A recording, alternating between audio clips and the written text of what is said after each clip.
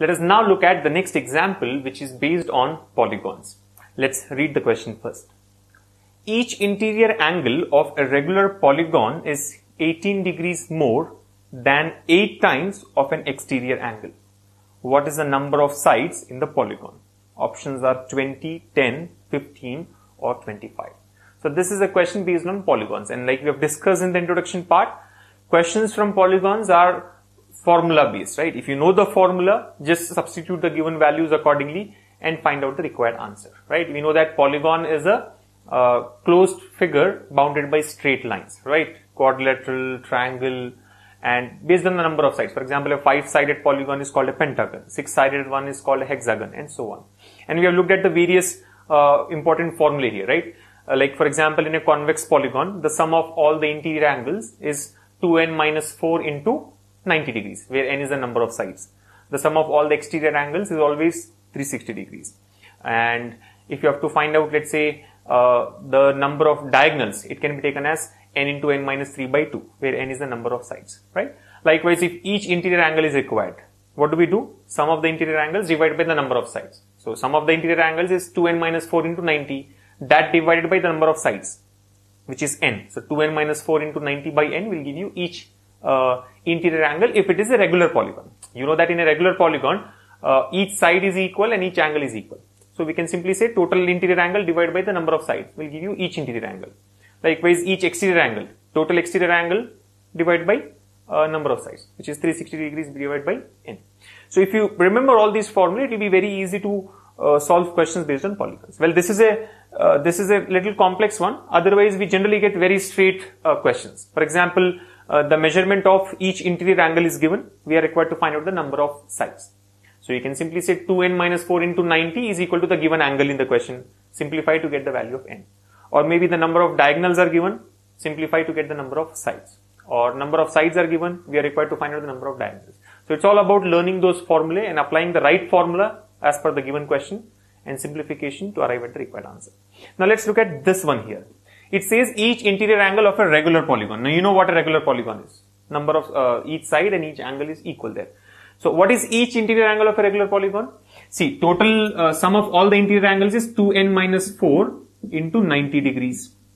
And each angle will be divided by the number of sides. 2n minus 4 into 90 divided by n. So each interior angle is, which means equal to. Now this time it's about framing the right equation. So far we have been drawing the right diagram, constructing the right diagram. But since this is a formula based one, you just have to write the proper equation based on the given question statement and simplify to get the answer. So that is 18 degrees more than 8 times of an exterior angle. What is an exterior angle? See, sum of all the exterior angles is 360. An exterior angle means each exterior angle is how much? 360 divided by n. So 360 degrees divided by n.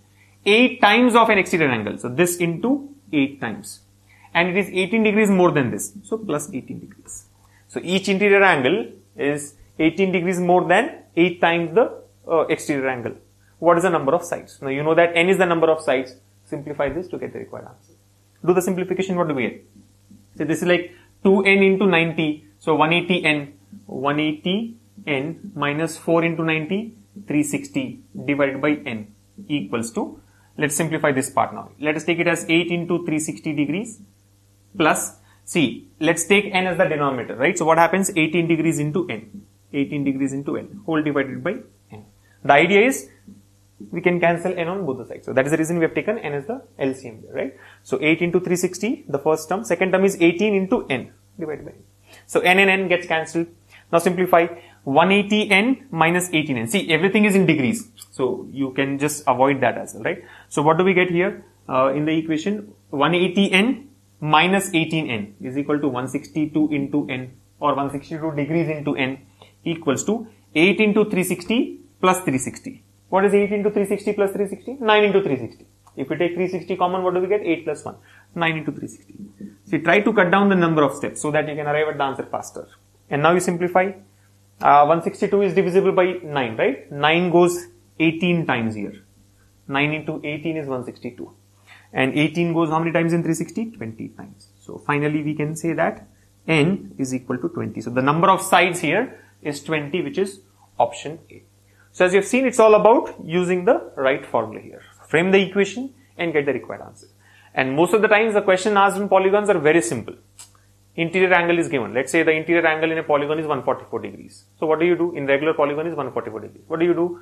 2n minus 4 into 90 divided by n equals to 144. Simplify and get the value of n.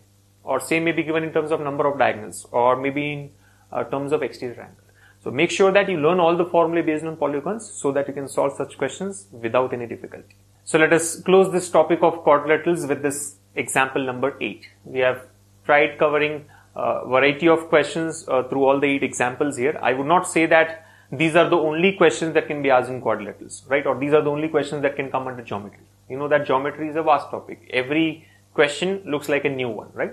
So it's all about practicing more. Try to solve more number of questions, and just remember that solving questions from quadrilaterals is all based on the various properties that we have discussed about each of these quadrilaterals and formulae when it comes to polygon. So make sure that you are thorough with all the properties of different quadrilaterals and you have learned all these formulae by heart, and by practice you'll understand what should be the approach, right? There is no direct method to solve every question in geometry, right? It all depends on the question, right? Based on the question, you need to apply the right property or the right formula and then do the simplification to get the required answer. So practice more so that it becomes easier for you to solve or to get the right approach for solving such questions in the exam.